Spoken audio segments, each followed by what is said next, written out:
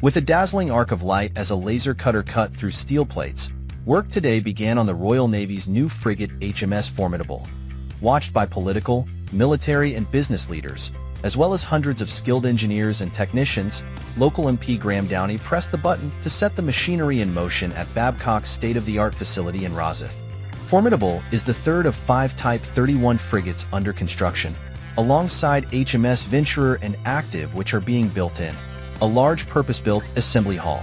Known collectively as the Inspiration class, the 5 ships are named after previous Royal Navy vessels whose exploits echoed through history to inspire future generations of sailors. In the case of Formidable, a World War II aircraft carrier that earned 10 battle honors for her actions. Her 21st century successor will carry out a range of duties around the world, from maritime security patrols, disaster response support, a launching pad for commando raids, to diplomacy and flying the British flag.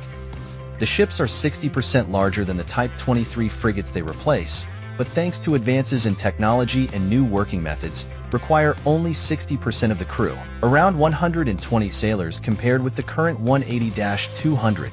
The 5 Inspiration-class ships are equipped with a 57mm main gun with programmable ammunition to engage threats on land, sea and air, plus 2 Bofors 40mm guns, the Sea Scepter air defense missile system, a 4D radar, one of the largest flight decks in the Navy, and extensive storage space for mission-specific equipment, such as diving gear, mine-hunting equipment, drones, or disaster response equipment. Babcock has invested around £200 million in the Rosyth facility over the past decade, including the construction of a large assembly hall that allows 2 Type 31 submarines to be built side by side, protected from the elements. The peak of the program, around 2,500 people will be involved in the Type 31 project across the UK, around 1,250 directly, and the rest in the supply chain. Commodore Stephen Roberts, senior owner in charge of the Royal Navy's Type 31 program, told those about to begin work on the new HMS Formidable that they were building on a long and proud tradition, especially the latest ship to bear the name, a formidable ship, often battered but always returning to fight.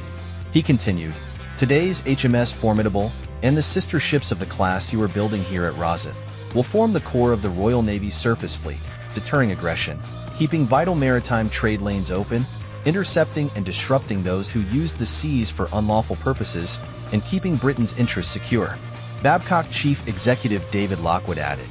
"We are proud to mark another milestone in this important defense program for the Royal Navy. These frigates will play a vital role in protecting the UK and supporting the defense operations of international partners,